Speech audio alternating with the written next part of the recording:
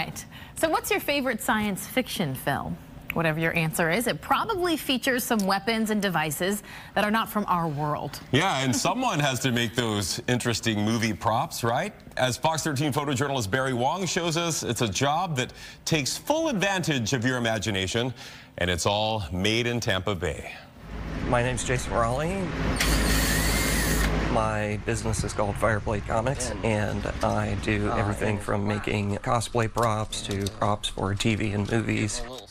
I call it improv building. I go to my workshop.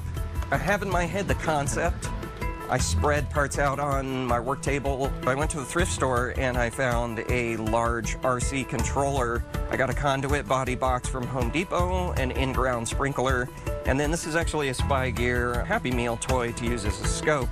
I just, in my head, start rearranging them, flipping them upside down, and fitting them together, and trying to make something that's even common look different, you know, make it look like it's otherworldly.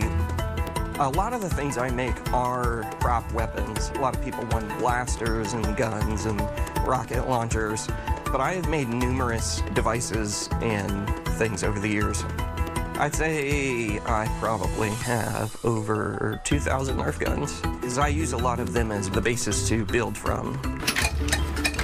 I've used a lot of unique things in the past. This is I believe this is some kind of a pop-in floor drain. I wanted to make the front barrel of it large per the director's request, so I was in Goodwill and found one of these file organizers by IKEA, which happens to fit the front barrel just perfectly. This was a pump handle. This is the front piece of that, which I'll probably turn around and put right here as the front emitter. When I pass by a vacuum cleaner on the road, I'm looking at the body of it, how unique is the shape. I'm looking at the handle, thinking, if I took that handle and I put it as the grip on a rifle or something, what would that look like? I've taken the bottom part of upright vacuum cleaners and, you know, in my mind, I'll turn it around, turn it upside down. A lot of them have like fans that are in there for circulation. I have used the parts out of a defibrillator, computer disk drives, VCRs, printers. A lot of those things have unique parts in them that otherwise you'll never see, because how many people take apart a disk drive for a computer? This is all taken out of printers and VCRs and things that have gears in them that you would not otherwise realize have really cool looking gears.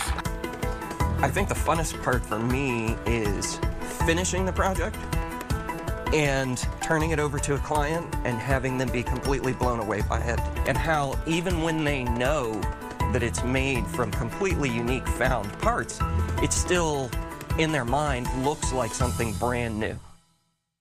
Wow. I need Jason to clean out my garage. I think he could have a field day in there. To keep up with all the Made in Tampa Bay stories, past and present, remember to follow Made in Tampa Bay Fox 13 on Instagram.